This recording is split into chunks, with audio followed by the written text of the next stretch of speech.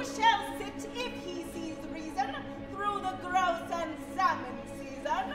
No! He shall end the cherished rights you enjoy on Friday nights. No! He shall prick that annual blister, marriage with deceased wife's sister. Mercy! Titles shall ennoble then all the common councilmen. Spare us!